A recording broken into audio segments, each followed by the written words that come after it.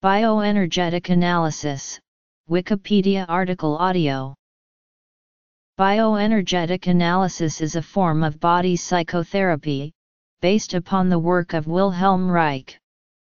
It can also be termed as a very specific kind of body psychotherapy which is based upon the continuity between body and mind. This form of body psychotherapy adds a number of innovations to the classic methods. These innovations include emphasis on the importance of grounding and on psychoanalytic theories such as transference, countertransference, dreams, slips of the tongue and Oedipal issues.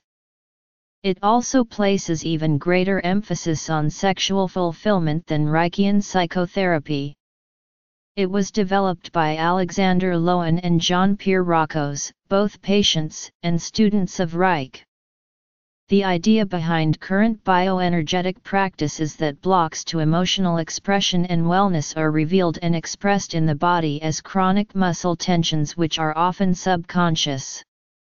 The blocks are treated by combining bioenergetically designed physical exercises, affective expressions, and palpation of the muscular tensions.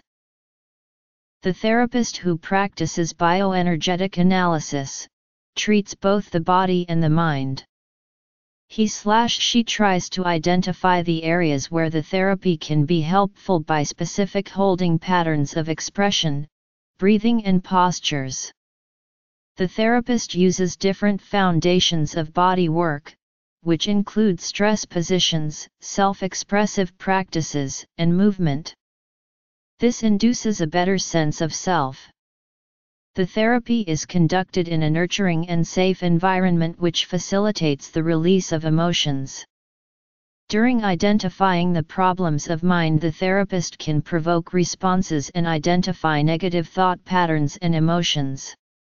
The therapist also examines how these psychological changes are affecting the physical body and provide relaxation techniques.